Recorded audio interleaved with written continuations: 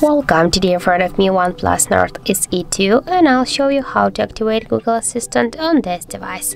So first you should go into the Google folder and then launch the Google application. After that, just click on the right upper corner and click into the settings. Now just tap to the Google Assistant and scroll all the way down to the general options. After that, just to turn on the Google Assistant, you should click once on the switcher near the Google Assistant and confirm your action by click to turn it on.